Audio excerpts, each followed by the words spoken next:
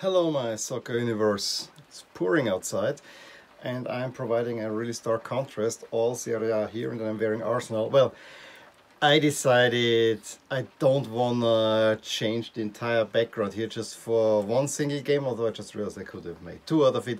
But I think let's make an entire video for whatever happened on this weekend and call it a domestic season, and then we can focus fully on the Europa League and on the Champions League. And while I'm wearing Arsenal in front of the Serie A background, we'll start actually in France with the Coupe de Ligue final. I have not seen many highlights. I saw PSG won against Lyon on penalties. I heard it was a rather drab affair, rather boring, and surely was not helped that very late, but it's very late. There was a red card as well. I think it was more or less Lyon holding out for the penalty shootout and then not making it. And in the end, they missed their last penalty. It was 4-4, and Saudi Arabia can pull it home and give PSG the domestic treble. Well, we'll see. I don't think we learned much about the Champions League, except that Lyon can hang in there, and we need to see what Juve can do with that. We'll talk about Juve in a bit. And for PSG, they cannot break down the defense. Well, fortunately, they're playing Atalanta, who is not necessarily known for their great defense. Let's talk FA Cup final. That actually I watched. Because I was expecting, no, I wouldn't say high scoring, but I was expecting some goals, and some goals were in there. It was in many ways the Borussia Dortmund final. Because all the scorers played at one time for Borussia Dortmund, and there were even, Arsenal. I realized way too many Dortmund players that have been, Dortmund, Arsenal, and if they then leave Arsenal, go somewhere else. It just doesn't seem to make that percentage. I think Chelsea actually started quite well, and the move that led to Pulisic's opening goal was a really nicely played. I thought, oh, here we go, Arsenal's gonna break down, because now they're chasing the game, leaving their shaky defense exposed, and Chelsea will hit them on the counter. But I have to say, after 15 minutes or so, I had the feeling Chelsea is not playing. I really thought Chelsea should now go for it for a second and therefore kill off the game. Did not happen at all. I was really surprised by that. But I still thought that Chelsea will hang on to this 1-0 lead. No. Azpilicueta is caught out of position. Pulls, was it Pepe Lacazette? Pulls him down in starting outside the box, but I really think the real pull came inside the box. Clear penalty. I think even if it started outside, I never felt that this is not a penalty. And yeah, Aubameyang steps up and scores the equalizer, and the game heads to halftime this way. But I still at this moment thought that I think Chelsea is gonna do that. However, I think one key moment in the second half, there were many ways that really tilted the game then in favor of Arsenal, who probably put a little bit more effort in, but were not necessarily the really better team at the way I saw it. I thought that both were not great on the day. Maybe there's some fatigue creeping into Chelsea now as well. Fatigue will be something that will come back to. I think the first one was when Pulisic gets through, takes a shot, and just before that he pulls his hamstring. Has to be taken off, and I think that took all the attacking momentum away from Chelsea. The game, as I said, shifted in slightly towards Arsenal. The next big moment then came when Pepe plays a pass onto Aubameyang, but I think in the build-up there was a clear foul on a Chelsea player in midfield. But what Aubameyang does then to Zuma was just world class. I mean, he has, I think the ball is right and takes a left and takes a shot and puts it in. That was probably the best moment of the entire game. Yes, probably the goal should have been called back for foul. I understand, even if they looked at it at VAR, it is not a clear-cut error. This is now a judgment call, and the referee judged it differently. And judgment call is basically what the next thing is also, and I think there they did a mistake. Kovacic already got a yellow for tripping. Maybe you can give this to set the tone. But honestly, the yellow card, the second yellow card that he got I found a little weird because it was not in any way outrageous what he did, deserving of a yellow card, and surely not enough to get sent off for yellow-red. Kovacic, despite I'm not a huge fan, but there's one big connection. He was born in Linz to Croatian parents, of course, and he played in the youth for Lask, so he's probably the best Lask player of all time. Maybe we'll see. He played for Inter, he played for Real Madrid, and now he plays for Chelsea. So that's quite the career. I think with that, I mean, Pedro already getting in for Pulisic did not provide the spark that you get from Pulisic. Then a man down, two contentious referee decisions.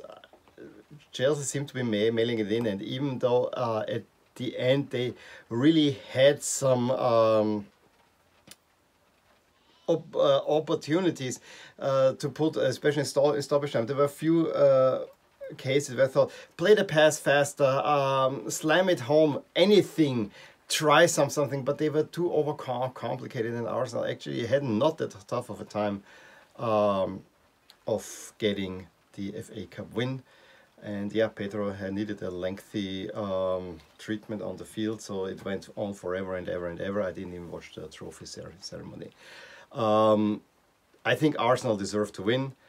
However, it also has to be said that Chelsea did not show all that much. So yeah, that ends the domestic season in England. Yes, we have the playoff, but you know, I'm talking mostly Premier League and top competition in my channel. Okay, Serie A, final match day of Serie A. I have to say it was a little underwhelming. I really looked forward to watching Atalanta play Inter, but that game was done and dusted relatively quickly in favor of Inter, which I didn't. Nah, it's not that I didn't expect, because I already saw after the great Juve game, Atalanta was slowly looking not that all right anymore. D'Ambrosio after a corner has been completely unmarked goalkeeper somewhere out, and then Golini needs to be replaced with sport yellow. Atalanta tries a little bit, Ashley Young hits them on the counter, wonderful shot, 2-0 after 20 minutes. Atalanta didn't get a shot of goal for the rest of the game. Was rather disappointing. So Inter finishes in second place. That was clear.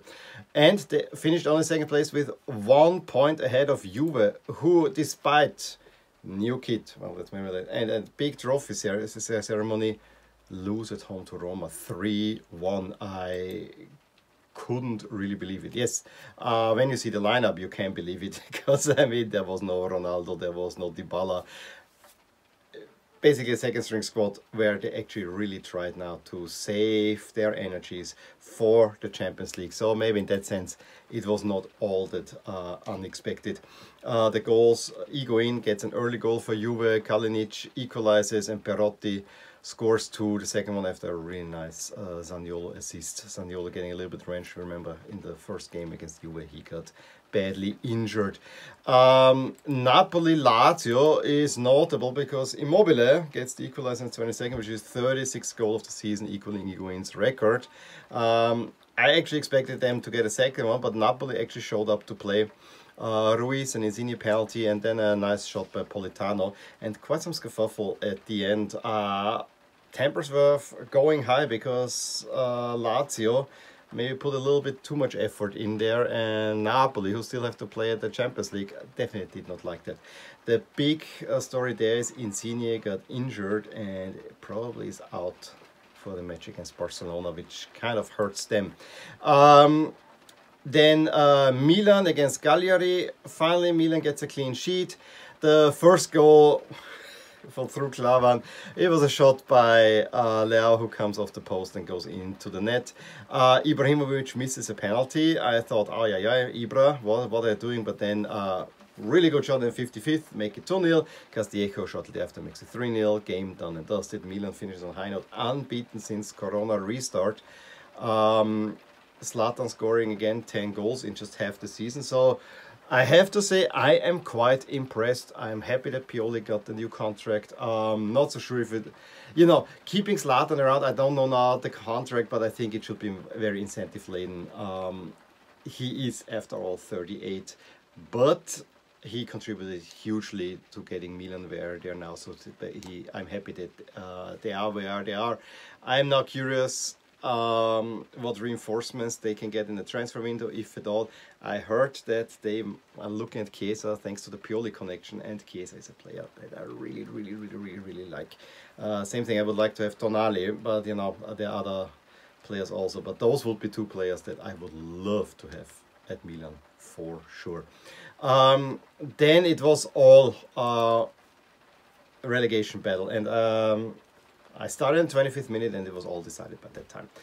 And it was really, as soon as Lecce, something happened in the Lecce game against Lecce, it got compounded almost immediately at the same time at Genoa. And he took long, Genoa. Lucioni starts off the game with an own goal, again similar like the one from Milan, where the ball hits the post and Lucioni puts it in the 11th minute. In the 13th minute, Sanabria at Genoa.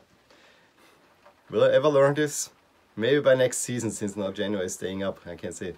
Makes it 1-0. So already off to a bad start.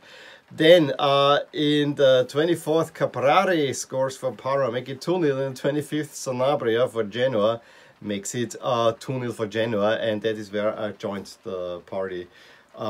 Basically needing a 5-goal swing. I needed a win for Lecce and a draw for Genoa. As I said, for me, Lecce was the way more entertaining team. I think from what I saw from Genoa, they are a traditional team. Don't get me wrong, in my ideal Serie A, Genoa would be in there.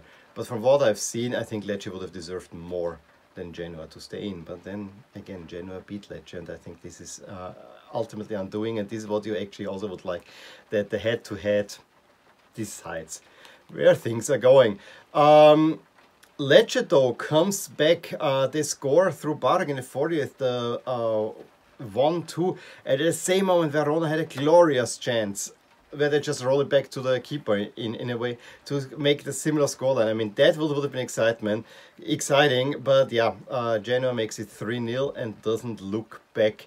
It doesn't matter that Lecce gets the equalizer. Right after the half, Cornelius puts Parma back in the lead. Inglese adds another one.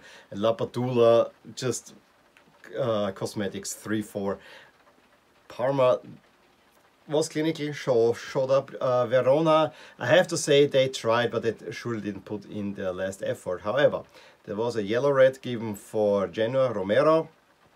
And then in stoppage time, scuffle again, and 2 red cards. So I mean, there was some stuff happening. I saw Verona in the last 20 minutes having some half chances or so, but it was never enough to threaten Genoa's win. And Genoa is the last team to stay in. You see the other results with Bologna Torino 1-1, with Sassuolo losing at home to Udine, which I found curious. And I think we also didn't talk about Spal Fiorentina 1-3. And Brescia Sampdoria 1-1. So the final table, the top 4 were set for ages, as were the next 3. So the Europa League spots, we know that Roma and Napoli are in the Europa League. Milan needs to play qualification. Don't like that one a whole lot. Udine moves up a little bit, and then the relegated teams, it looks clearer than it actually was, but you know, 4 points. We have Lecce, Brescia and Spal are going down. Given that we have 2 southern teams coming up, 2 northern teams going down, I really hate Brescia going down and Spal, because I really like their jerseys, to be honest. But you know, it gets a little bit more evenly distributed. We know that Serie A is very north heavy. As for the final table, it's only 1 point between Juve and Inter. That got hurt, although I think if there was something to play, Juve would not have lost the last game against Roma. And yeah, Conte already making a little bit of a stink, and